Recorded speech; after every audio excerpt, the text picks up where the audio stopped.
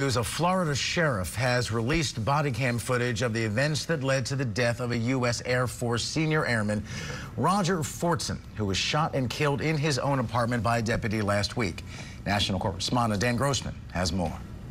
The Okaloosa County Sheriff's Department in Florida released body camera footage Thursday, nearly a week after a sheriff's deputy shot and killed 23-year-old active duty airman Roger Fortson. The family's attorney, Ben Crump, said at a press conference Thursday, before the body camera video's release, the deputy barged into the wrong apartment. Body camera video shows a neighbor who did not call 911 discussing which apartment with the deputy. Saying that it happens frequently, okay, but this time it sounded like it was getting out of hand. Okay, which door?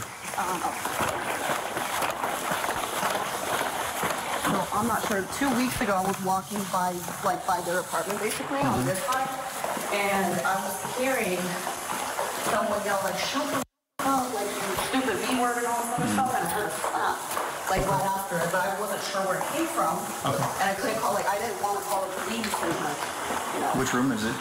1401. The deputy then goes to the apartment and knocks. Crump said earlier Fortson was on a FaceTime call with his girlfriend. Crump questioned whether the officer blocked the peephole so Fortson couldn't see. Body camera footage shows him stepping out of view of the door.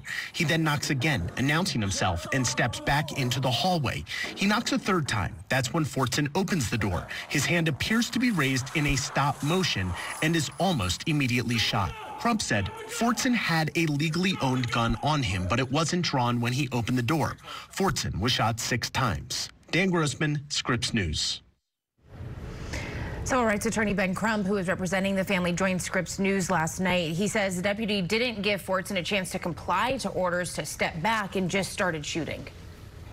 In a split second, the deputy doesn't say, drop the weapon, doesn't say, put your hands up. He tells him to step back, and that's exactly what Roger, this decorated United States Airman, does. He follows authority. He respects law enforcement. He steps back, Marissa, and immediately, he unloads on him.